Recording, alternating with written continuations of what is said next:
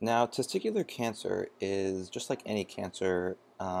Really, in simple terms, in layman's terms, you could define it as um, unchecked growth of cells, and that leads to the buildup of all these um, dangerous cells, and that eventually leads to something we call a tumor.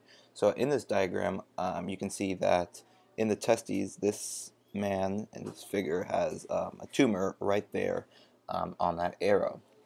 So that is what we describe as the cancer or the tumor.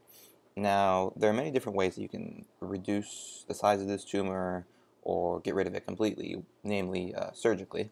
And that has a seemingly large success rate in testicular cancer specifically. But there is one specific way that can target really how our tumors grow um, from its inception and from its origin and tackle it in a different way.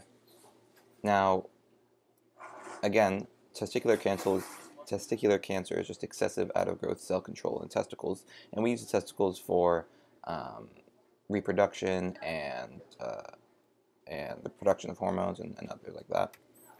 And it's really a result primarily of the failure of the cell cycle to regulate itself.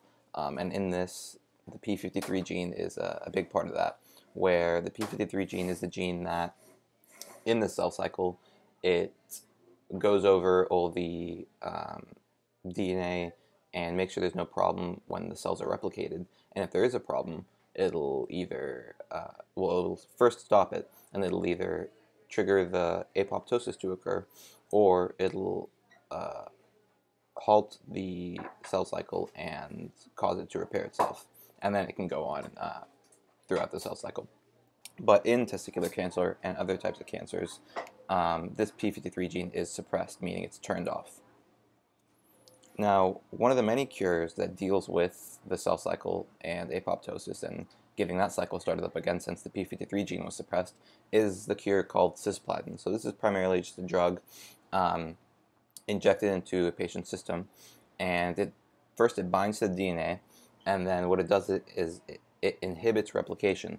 So essentially, that's just reversing the p53 gene being turned off. So it's essentially turning it on, and it causes apoptosis because of the cisplatin. And what apoptosis is literally is just cell suicide. It's the cell death whenever it's too far gone to repair the DNA. And one of the incredible things about cisplatin is that its cure rate is actually 85%. So testicular cancer is very treatable, fortunately, and this is the primary way that we treat it naturally, or not naturally, but through a means to restart the cell cycle after after it has its malfunctions and everything um, when the p53 gene is turned off.